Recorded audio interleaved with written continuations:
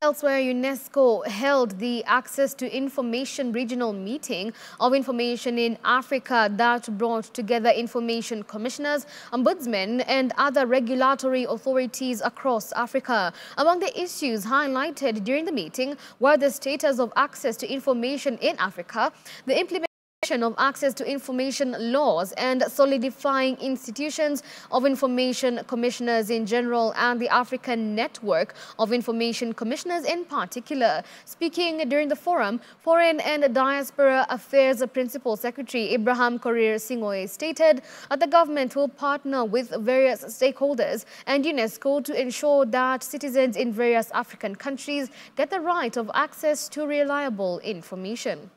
This session is very important because it ties into the African Charter on Human Rights, which talks about access to information as being a right, but access to information being availed in relation to the confines of the national laws of the countries. So it's very important for us to be able to ask ourselves, how well are we doing as a continent in relation to access to information, but also to ask ourselves in relation to information, what do we use information for when we get access to it? More often than not, we have seen that access to information has been focused around the needs of the media, but for us, we also need to look at access to information in terms of how it enables the citizens of the country and the citizens of the continent to be able to take advantage of the rights that they have acquired as signed in the various treaties and charters that have been acceded to by member states of the African Union. Access to information to all,